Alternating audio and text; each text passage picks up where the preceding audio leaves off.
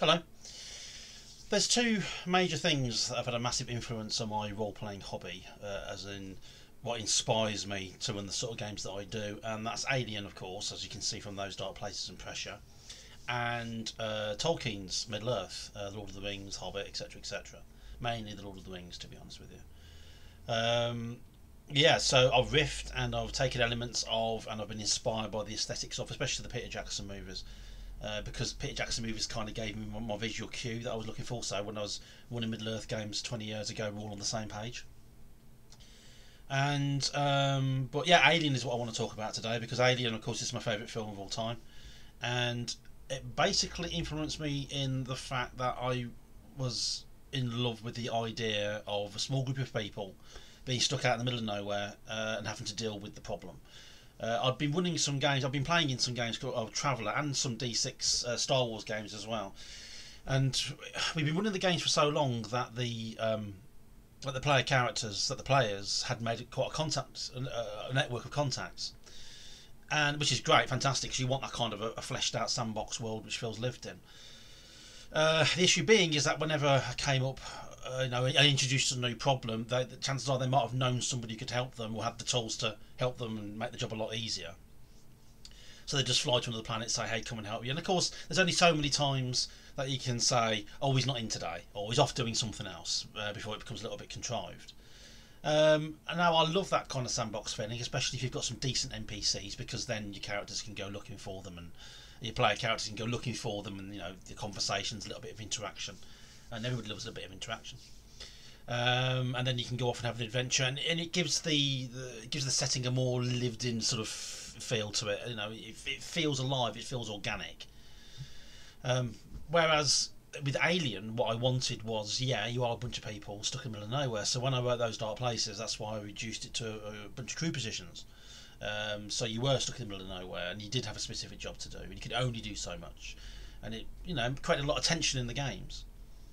But I think the first time Alien really influenced me. A quick bit of background: I first saw Alien in 1982. I think it was July, and it was the World Cup, and it was on the evening of the World Cup final at 9:30 on ITV. And I remember seeing a trailer, which I actually found online. Actually, it's actually on YouTube. I'll try and stick it in the description below. The original trailer, which got me interested. It knows you're afraid. You know what I mean? But it's a brilliant trailer, and it really caught my attention. So I snuck a black and white television, a little plastic portable TV, up into my bedroom, because I was only 11 years old at the time, and I watched it hiding, with quiet volume down underneath my duvet, whilst everybody else, the rest of my older family, watched it downstairs. And I was 11 years old. I was watching Alien in the dark in black and white. So so it had quite an effect on me. I didn't watch it again for a long time. It terrified the crap out of me, let's face it. I didn't fully understand it. You know what I mean? I didn't understand the cosmic horror level of it, that kind of Lovecraftian. I was more afraid of the dark and the creature than I was afraid of the ideas behind it, of the fact, this weird sort of almost mythical being from the far past living on a ship that had fossilised. And those ideas didn't really strike me until later on. And actually, another reason why I love Aliens so much, because there's so many layers to it. And then I didn't see it again until about a week before Aliens came out. I saw Aliens on its opening night. I was 15 years old. We went to premiere night at a cinema in Warsaw, and my mate Mark's dad took us both, and it was brilliant. It was amazing for a 15-year-old kid to see Aliens, with all the darkness and the action and the testosterone and the one-liners. Oh, sorry, it's not the desk. I was getting overexcited then. And all the one-liners and all that sort of stuff, and that burned into my brain. Aliens is a fantastic film, and it coloured, that and Alien coloured the way that I ran science fiction films for quite a long time. And it got to such a point where I was running games in established settings and trying to add an element of Alien or Aliens to it. I mean, back in the late 80s, the chances are we'd see a film and then we'd go back and then try and role play it out, try and emulate the film in the games that we were playing. And we did it. I remember doing that with Roadhouse, the original Patrick Swayze film when it came out. I remember doing it with Rambo 3, believe it or not. I remember doing it with Ghostbusters. I remember going home and Ghostbusters 2, sorry. I remember going home and trying to emulate what I'd just seen on the film, but in the settings and the setting that I was running.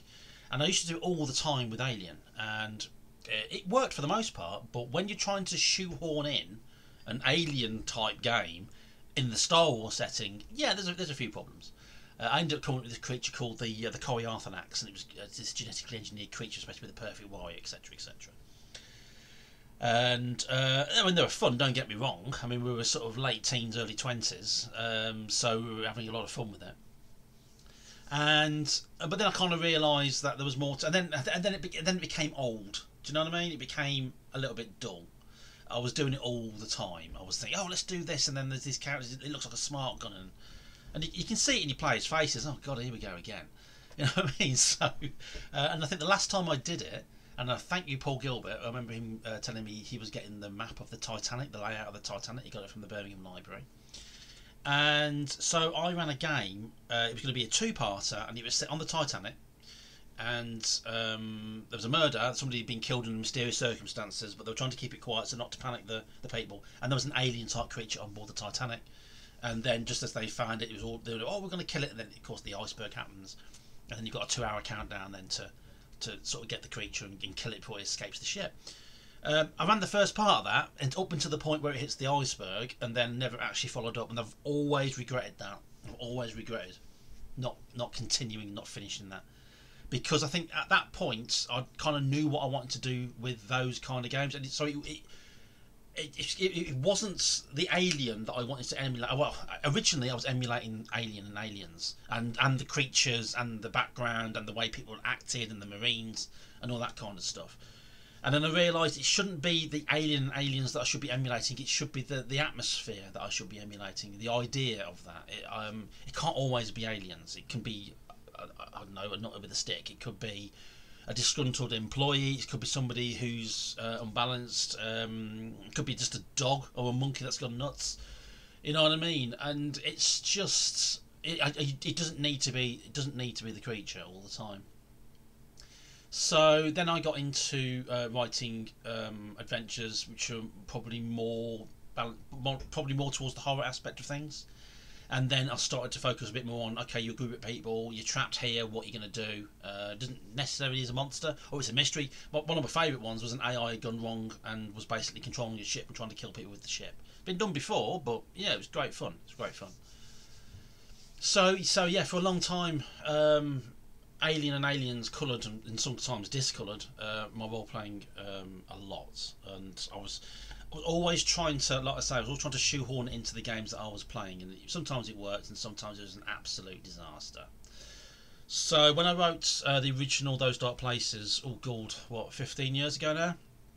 It was a completely different system. I put it out for playtest, and again I'd focused on science fiction horror, and I made the mistake of trying to not emulate or capture the atmosphere of Alien and Aliens. I was basically trying to copy it. So when I came to write Those Dark Places, I purposely kept the alien side out of it, even though I kind of mentioned that you can sort of use that if you want to, and focused a little bit more on just stuff going wrong in the middle of nowhere, the stress of living in deep space on your own.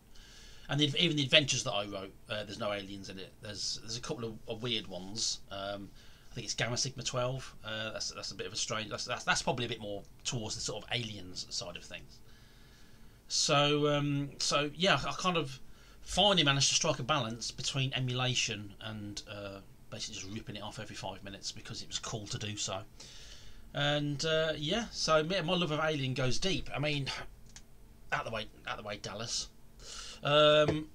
This is my pride. It needs a dust actually. This is my, make sure you get that. This is my pride and joy on my shelf. The Nostromo Bison class. Absolutely love this model. I'll tell you what. I'll take that off. Tell you what I want to do though. I want to try and get some landing legs on there, and try and get the other veins as well that stick out from the sides, because I think that would look absolutely fantastic. She's a gorgeous model. This is when Eagle Moss. I think you can still get it. It's when Eagle Moss were doing their models. Oh, sorry, blocking the camera. I'm really trying hard not to drop that.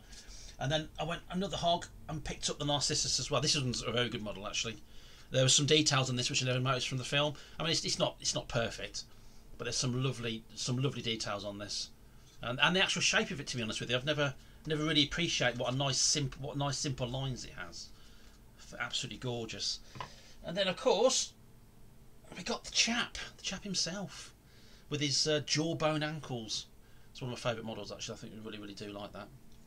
So yeah, and then of course what you can see at the top there. I mean, that there's loads more stuff at the back of there, and I've got loads more stuff stored away because I simply don't have the space for it. And I think I've got every single special edition release of the videos and the DVDs down there. And that is the album. That's an original press, and I found that completely by chance because mine broke a long time ago, and I found that completely by chance. And the reason why I like it so much is because the cover's slightly torn. It looks like a Star Destroyer. Brilliant, 2 for the price of 1 there. So yeah, really chuffed with that. I'll put that back later. And then of course my role-playing alien Pete here when Free League released the. I was going to get it out, but I'm afraid that loads of other books are going to fall over. But you know what it looks like when Free League released the Alien role-playing game, which was absolutely fantastic because I already liked the system anyway, the system that they were using, and to actually have a book which kind of defines the lore, and they've actually the lore that they've used from Prometheus through to Alien 3, and a little bit beyond, is excellent. And of course we've got Alien Romulus coming out soon, which is I think is between Alien and Aliens. Have I got that right? Then again, I'm trying to avoid rumours. I'm sure that Fede Alvarez will actually fill those gaps in. But yeah, so I'm looking forward to that. It's going to be great. So yeah, it's a good time to be an Alien fan, and so I think that's the end of the video. So thanks very much for listening. I probably waffled a little bit there, to be honest with you. I'm kind of just showing off my collection a little bit. So too long didn't listen. Alien's my favourite film of all time. Aliens is a fantastic sequel, although I do prefer Alien Isolation as a sequel, thematically and design-wise. And I let it colour my role-playing hobby for many, many years, sometimes negatively. And that's that. Brilliant. Thanks very much. Ta-ra.